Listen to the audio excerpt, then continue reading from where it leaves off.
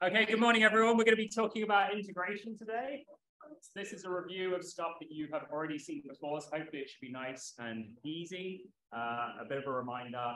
So we're moving on from our discussion of partial derivatives and things related to that. And we're going to have a couple of lectures about integration, but it's not a massive component of this course. It used to be larger, but we decided to focus on some other things. Anyway, there's a couple of things that we can do when it comes to integration in more than one dimension. And previously, you just met it in one dimension. So today, I'm just going to go for a recap of the one-dimensional stuff to set us up for Friday's lecture. Okay? There was no pre-lecture material, so you guys had some time off, which was good. Okay, so essentially, when we're doing integration in one dimension, we're trying to work out the area under a curve. Okay, so if we've got a curve like this on the right-hand side, here, this is describing the pathogenesis of measles. So here we've got the number of virions, number of viral particles over a given period of time. So this is days since infection. And this curve is describing how many viral particles there are in this person during the infection. And this is important because if we're trying to think about the infectiousness or the course of disease, it matters whether we are, say, day 3 or whether we are day 13. Okay, so we care about the different points in time. Also, we maybe just care about what's the total number of virions produced over the course of an infection. So to do that, we need to work out the area under that curve. One of the ways in which we can do that, or we can approximate it, is by splitting it up into these different rectangles. They could be of different widths, but usually we keep them the same width because that makes the math easier. So we split these up into rectangles and then add up the area of each of these rectangles, and we then have an approximation. And we can do this in a few different ways. So let's talk about those different ways. So when we do this, we refer to these as Riemann sums when we have these, when we're splitting up an integral in terms of rectangles, and then we add up all those rectangles. And obviously, the number of rectangles that we have is going to affect how accurate our approximation is. And we can also choose where we position our rectangles. The height of the rectangles is determined by some point on the curve.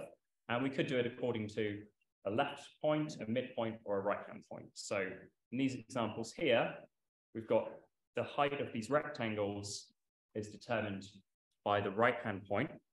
So in each of these cases here, it's the same curve. We're just splitting it up into more rectangles. And the heights of those rectangles are just determined by where the right-hand side. Okay, so we could have done the midpoint, which would have looked something like this. We could have done the left point, which would have looked something like this. Okay, so how you choose your points can affect what your Riemann sum actually ends up being. Okay, so what are we doing? Well, we're wanting to integrate or understand the area under the curve between these 2 points, A and B. So here on the left-hand side, I've split it up into 2 rectangles. And we're going to keep the widths of these rectangles the same just because it makes the math easier. So you can think of this as being the change in x, so delta x, and this is the same in each of these cases. But when we have more rectangles, obviously our delta x gets smaller.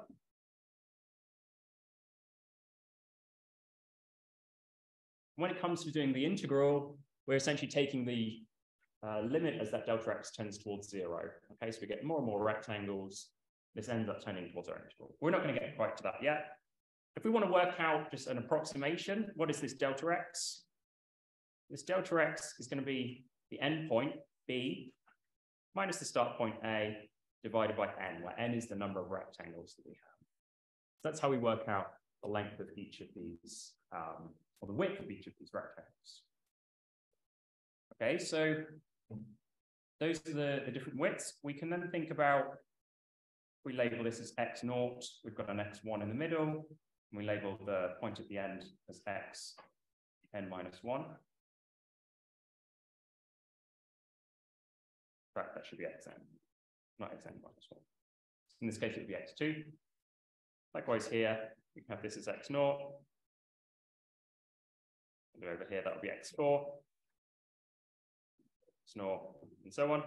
And we refer to the ith one along I is just 1, 2, 3, 4, 5, and so on. We refer to that as xi, and that's the ith x coordinate. Okay. We can define xi as the ith x coordinate to be our starting point plus our delta x times by I. So that's just the number of steps that we're taking. Okay, so if you think about this for x0 here on the left-hand side, if we take one step from there, this is going to be a plus delta x times by 1. If we take another step, we're going to have a plus delta x times by 2. Okay, and so on. So we do that for every one of our slices. That gives all of our x coordinates.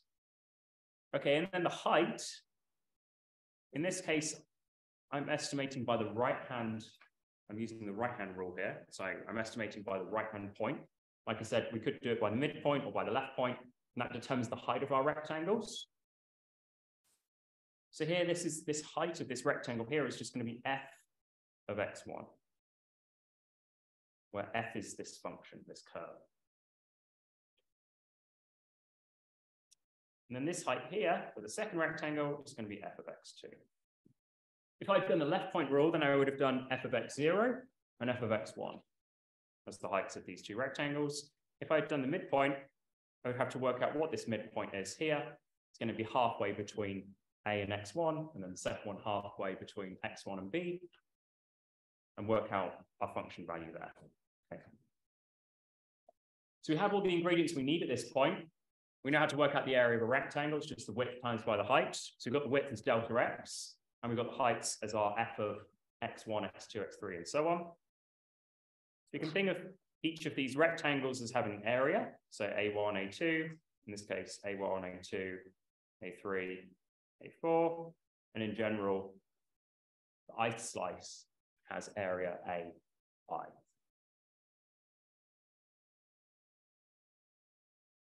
So these are called right-hand Riemann sums because we are going by the right-hand side of the rectangle's height is determined by the right-hand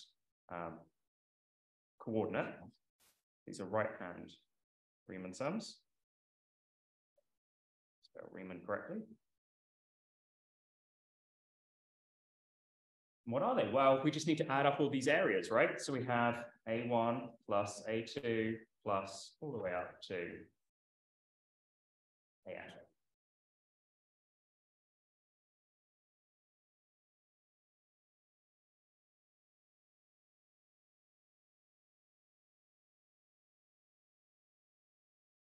So what are each of those ANs? Well, like I said, they're just rectangles, so we just work out the area by multiplying the width by the height.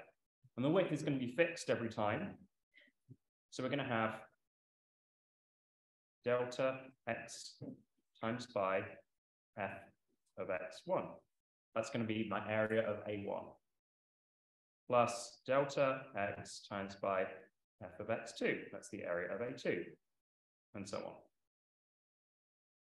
And because there's a delta x in all of these, we can just factor that out. So we can bring it out the front.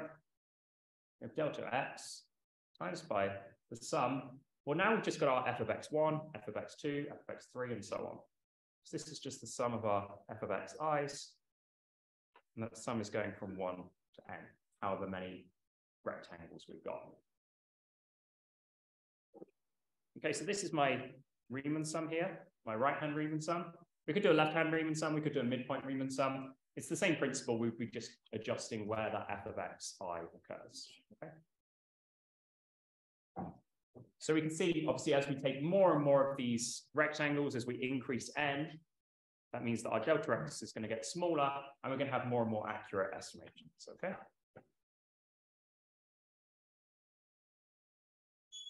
So that's essentially the starting point of like where we get to integrals in one dimension.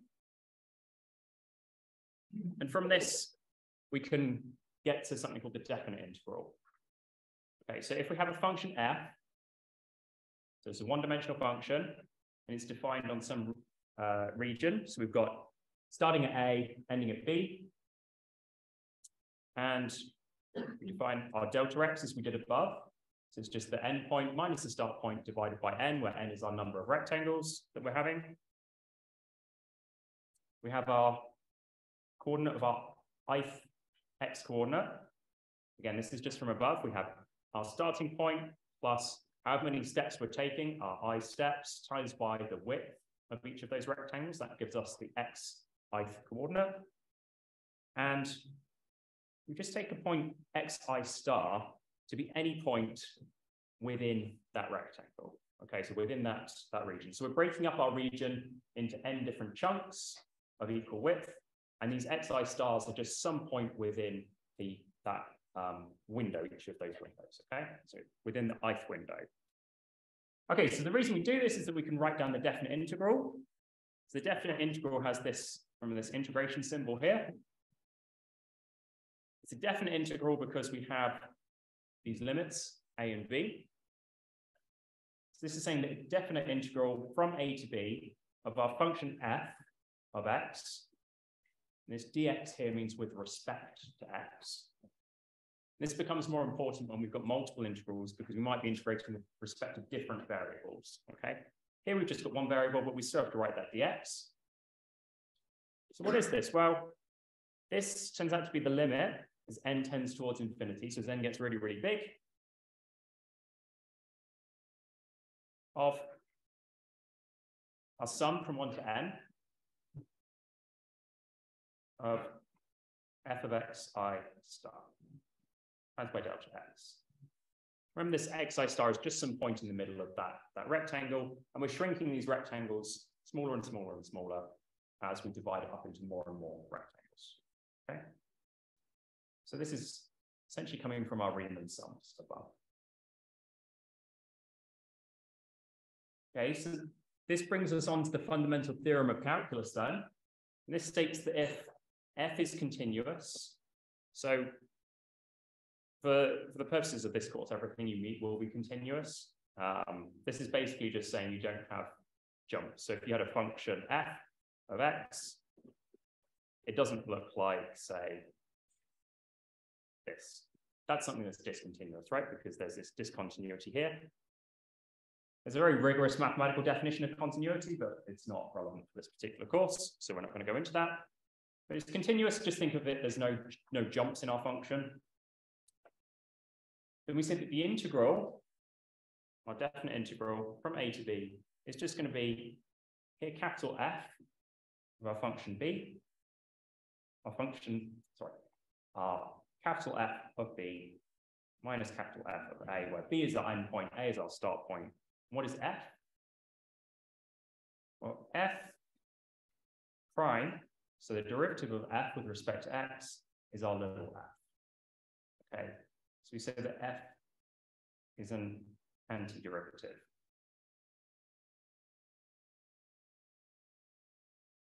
Of our little f that we're trying to find, okay? So the reason this is important is because it means that we don't have to work out all of those different sums.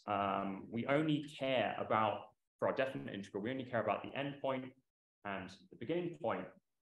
We take the difference between those two things with respect to our antiderivative, and then we get our integral. Okay, so what does this tell us overall then? So we therefore have two different ways in which we can work out an integral. We can either do an approximation. And this is where we use a finite number of rectangles. So that's just our Riemann sums, as we did on the first slide. So, you know, if you've got a curve and you don't know what the function of this curve is, suppose it's just down on a piece of paper, you could draw lots of small rectangles, add up the sum of those rectangles together, the areas of them, and then you'll get an approximation under the curve. And the more you divide it up, the better. So that's an approximation. But we can also do this exactly using the fundamental theorem of calculus. Just abbreviate to FTC. So depending on the context of what we're doing, we might want to do an approximation using these Riemann sums. Or if we've got the function explicitly defined, we might want to use the fundamental theorem of calculus. Okay, so this is all recap so far. So let me know if I'm going too fast on this or if you have any questions. It's a good time for questions. Nope. Okay, so that was the definite integral. The definite integral, we had, I'll write them in the right order. We had these limits on our integral, right? We had this a and b, and those a and b's are just corresponding to these a's and b's where we're working out the area under this curve, okay? The start and the end points. So we have those for our definite integral. They appear here and here. When we're doing our indefinite integral, we don't have them there. Okay, so we're not stating explicitly what our limits are. How do we work out this? Well, now we have our antiderivative, our capital F, as a function of x plus some constant c. Okay, so again, we have f is our antiderivative, and c is any constant. And the reason we have to add this constant in is because, if you noticed before I said we have an antiderivative, not the antiderivative, okay? There are an infinite number of antiderivatives to a function if we're doing the indefinite integral, because we don't have these limits, okay? So, for example, if we have our f of x is equal to 2x, then our antiderivative is going to be x squared plus c, where c is a constant. The way to think about this is to take this function here, we take its derivative, and we always get this here. So if, for example, you had f of x is equal to x squared plus 1, you would get, let's do this a little bit easier, we get f prime of x is equal to 2x, which is our little f of x. Likewise, I could pick any constant, right? If I chose x squared plus 2, again, taking the derivative, we lose the constant. So this is why we have an antiderivative, and this is why when we do it in reverse, when we integrate, we have to add this constant on here. Because we don't know what that constant is, we lose it when we take the derivative. So when we take our integral, we have to add that constant back in. Okay, so this means that we've got 3 different outcomes from our, if we're doing different types of integration. Okay, so the first one is if we've got these numbers here. This is our definite integral with a and b just numbers. So they're real numbers. What does this give us? Well, if we take the integral between 2 limits, we're just working out the area under a curve. So this gives us a number.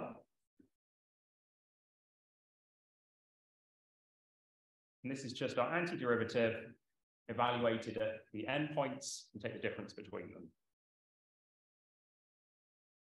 So that's the first possible outcome. The second is if we have, say, a variable here, x. So note here that because we've got x as our one of our limits, we've changed the symbol here. So rather than the variable, so rather than having x's here, we're having t's. You could use anything else. It's just so it's clear what's going on. This is just a dummy variable, because when we integrate it and then we evaluate it at a and x, the t's will disappear anyway. So it doesn't matter what you call it at. It's just a dummy. Okay, so what does this give us? If we've got a variable in our limits, this gives us a function. It's just like our definite integral above, but now we're going to have f of x, our antiderivative, minus f of a.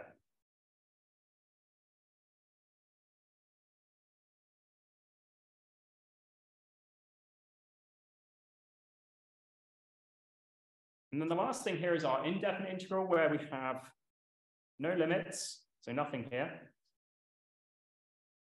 This doesn't give us a number or a function.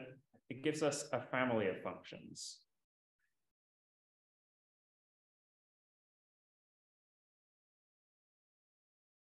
By family, I mean we have our antiderivative as a function of x plus these constants c. Now we have a family of functions.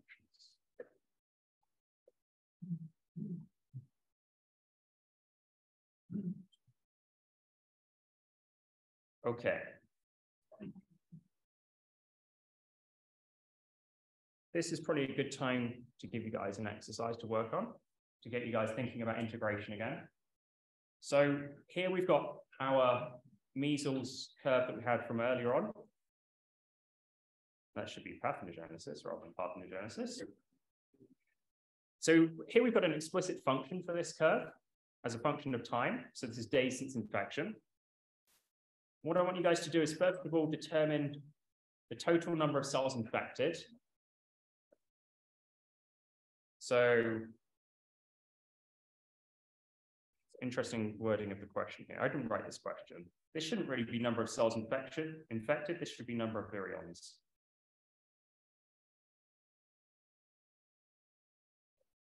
Okay, so total number of virions over the course of this infection from day 0 to day 21. So this is day 21 here. And we're going to do it by a few different methods, okay? So first of all, I want you to have a go at estimating the area under this curve using the midpoint rule with 3 points. Then I want you to have a go at doing that using the fundamental theorem of calculus. So here we've got our function here, and you want to work out the integral of f of t with respect to t, where a and b are your limits. And then finally, have a go at doing that, but working out this family of functions, or rather from 0 to some point t, okay? So if we have 0 to t here, for this third part, t could be moving along here wherever, and we just want to have a function here so we can say, okay, after however many days of infection, how many virions have been produced? Okay, so have a go at that. Remember when we're working out the antiderivative of this function, our capital F, we take the derivative of that function and we get this function here, our little f. Okay, so all you're doing is doing differentiation in reverse. So if you have, for example, t squared, when we integrate that, what do we need to do? We need to increase the power by 1. So we get a t cubed. Integrate this with respect to t. Get rid of this, it's a little bit clearer. Integrate t squared with respect to t. Increase the power by 1 and divide by the new power. Okay? The reason being, if we do this in reverse, so if we had t cubed over 3, when we differentiate this, the 3 comes to the front, and so it cancels out, and we reduce the power by 1, so we get t squared. Okay, so you just need to reverse your power law when you're doing this, and don't forget your constant as well. Does anyone have any questions? I'll walk around and answer any questions you might have. Okay, have a go at that. So just to clarify, in case you're not sure with the midpoint rule, the height of your 3 rectangles, the middle of your rectangle, I'm just doing it here arbitrarily, okay? The middle of your rectangle needs to be the height of that curve, okay? So that's what it would look like if I was doing the midpoint rule. If I was doing the right-hand rule, my rectangle, the height of my rectangle would be determined by where the curve goes through on the right-hand side. And if I was doing the left-hand rule, it would be like this. The height would be determined by the left point. One of the reasons we do the midpoint is because it often means that, if I draw it again, you've got this little bit here on the left where you're counting extra, which is bad. And you're also missing out this bit here on the right, which is also bad. But these often have relatively similar sizes. So when we do the midpoint rule, these two things cancel out often. not perfectly, but you're adding a bit in a place where you shouldn't, and you're taking a bit away in a place where you shouldn't either, and these kind of balance each other. That's why we often do the midpoint. Yeah.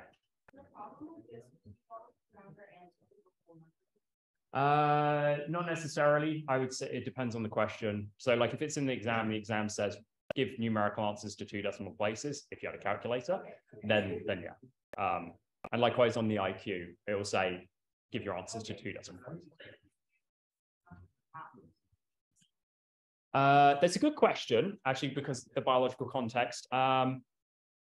So yeah, it depends on the interpretation of this. If you said this was an average curve over the average course of an infection, then you would say on average there could be 14.5 whatever virions, okay? But you're right, if it was a particular patient, then you would say you could round it to a number, and that would be justified, yeah. Okay, guys, let's see how you got on.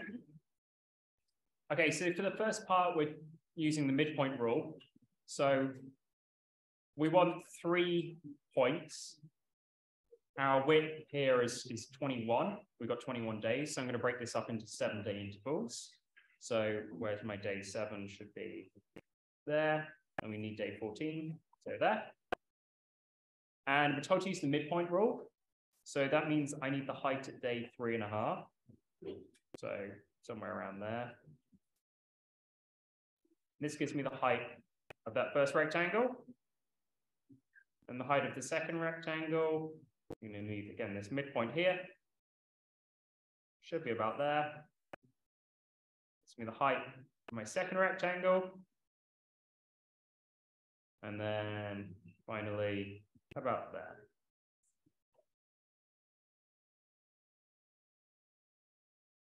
So this is essentially, this is my A1, this is my A2, this is my A3. My delta X is going to be 7. We've taken 21 divided by 3. Like I said, one of the good things about doing this is that we're missing out this area here, or rather we're adding that area here on the left, and then we're missing out this area on the right, so they kind of cancel out. Again, we add this area here, and we miss out this area, and here we miss out this area, but we add this area.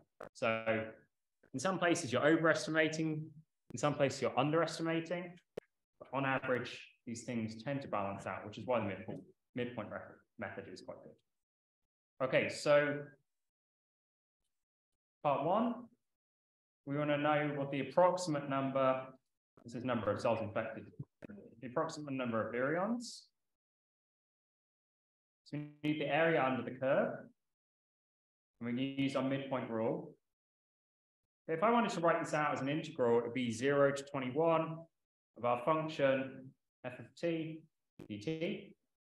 And we're going to say that this is approximately equal to a1 plus a2 plus a3, where these are the areas of the rectangles as defined above on the previous slide. Okay, so this, we can write out each of these areas. We had a function f. I'm going to call them x bars as the middle points. Okay, so I'm going to call this x bar 1 times by delta x plus f of x bar 2 times by delta x plus f of x bar 3 times by delta x. So these x bars, because I'm using the midpoint, I'm just going to define this to be x bar 1, this to be x bar 2, and this to be x bar 3.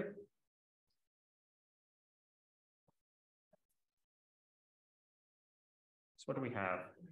Well, we've got 3 delta x's, and those are equal to 7, so I'm just going to bring that up front. So you have 7 times by our function evaluated at 3.5, 10.5, and 17.5. So those are just my x bars. We've got widths of 7, going between 0 and 21. So the midpoints are going to be at 3.5, 10.5, and 17.5. If you work this out, I'm going to trust that this is right. I have not actually worked this one out myself.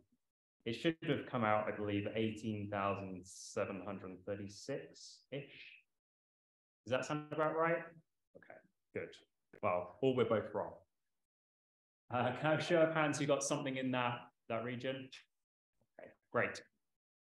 So over the course of an infection, we're estimating that we get somewhere in the region of 18,700 virions. Ooh, low battery. Can it survive 10 minutes? We'll see. Okay. Part 2, we were asked to work out the total number, so the exact number, using the fundamental theorem of calculus. Can I have a show of hands who's done this? Okay, who would like more time to do this? Who doesn't care? Okay. I will go through this together. So for this part, we want the exact answer. We want to, rather than approximate this integral, we want to work it out exactly. So what do we have? Our f of t, just copy it down from above. We had minus t times by, a little bit awkward, so we have minus t, I'm going to do a copy from here, that'll be easier. We have minus t times by t minus 21 times by t plus 1. We can expand this out. So if I expand out the brackets first, I'm going to have minus t on the outside still, t squared minus 20t minus 21. So that's just expanding out those two brackets. And then multiply throughout by this minus t cubed plus 20t squared plus 21t. Just a bit easier to work with in this form here where it's expanded out. Okay, so we want to take the integral of this.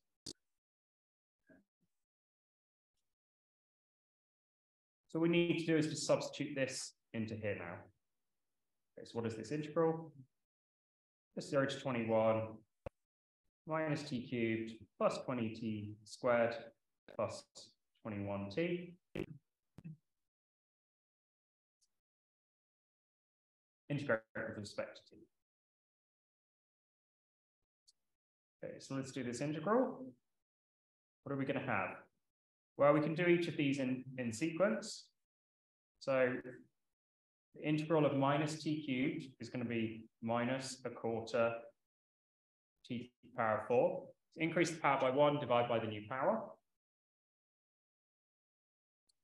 Exactly the same here. So we're going to have 20t cubed over 3. Here, 21t squared over 2. We're going to evaluate this. So that vertical line just means evaluate between 0 and 21. Okay, so if we do this, we're going to have minus a quarter.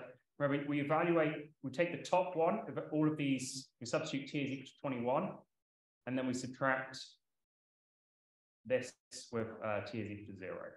Okay. So you have minus a quarter times by 21 to the power of 4 plus 20 over 3, 20 times by 21 cubed, yeah, not squared, plus 21 over 2 times by 21 squared. And then the nice thing here is that we don't have any constants to deal with, so we end up with minus 0, minus 0, minus 0, minus 0, minus 0, plus 0, not that it matters.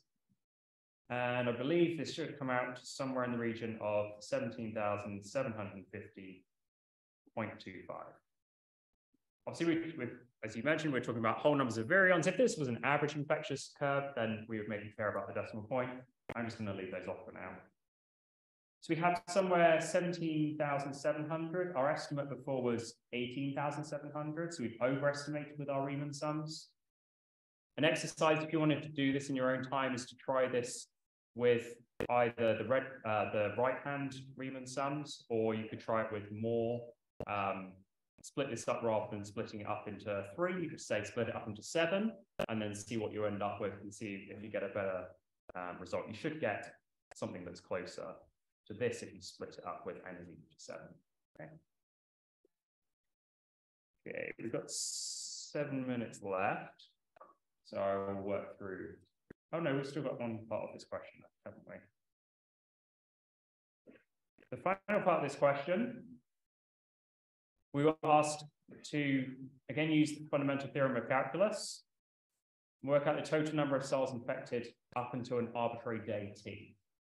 So now we need to take our integral from 0 to t, and here is where I need to use that dummy variable. I'm going to use s. I could use any letter. Because I'm integrating up to t, I don't want to have my t's in my integral here. Okay, so I'm just using a dummy variable. It doesn't matter what it is because it will drop out. We already know if we take this function here and we integrate it, we get this function here. And because I'm subtracting t when t is equal to 0, or in this case when s is equal to 0, that just gives us these zeros on the right-hand side. So all we're going to end up with is this function from above, minus quarter of t to the 4, plus 20t cubed over 3, plus 21t squared over 2. We don't have a constant here because we're doing a definite integral. Okay, so the reason we don't have a constant here is because if we evaluated this first part, we had a plus c, and the second part, we'd have a minus c, and these things would just cancel. Okay, so that's why we don't have a constant here with our definite integral.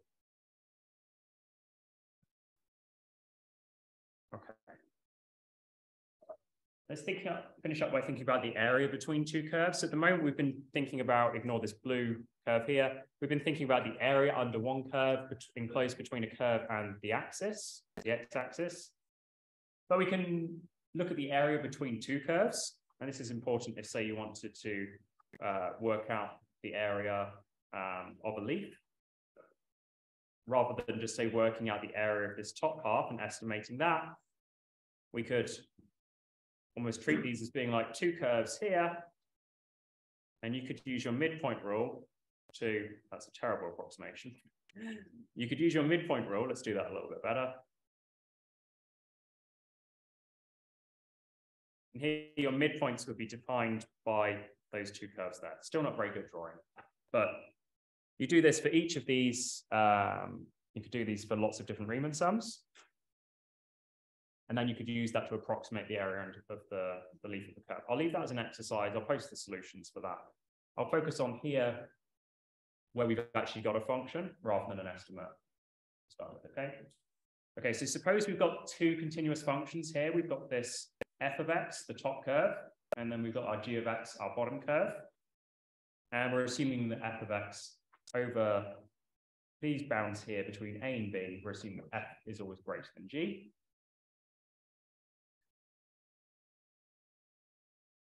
And we want to work out what is the area between these two curves. So how do we do this? Well, we've got a definite integral again with bounds a and b. And here, all we need to do is take our f of x and subtract our g of x. It's pretty straightforward, right? What we're doing is, if you imagine this is the height of our f of x here. If I want to work out the height all the way from the red curve to the blue curve, this height here is minus g of x. So we're just adding these two things together.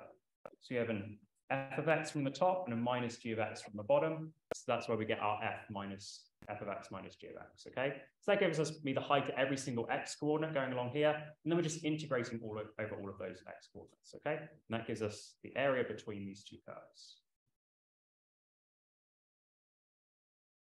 So to go through an example of that, suppose we've got two curves here, y is equal to minus x, and y is equal to x squared. What do they look like? They'll look something like this. We're going to integrate between x's 1 and 2. So we only care about the positive part. So this is my y is x squared. And this is my y is minus x. And we want to integrate between x is 1 and x is 2. So we're just trying to find the area here. So my area is going to be the definite integral between 1 and 2. of my f of x, so that's the top curve, which is x squared, minus my bottom curve, which is minus x. Got a double negative here. You can have the integral between 1 and 2 of x squared plus x dx.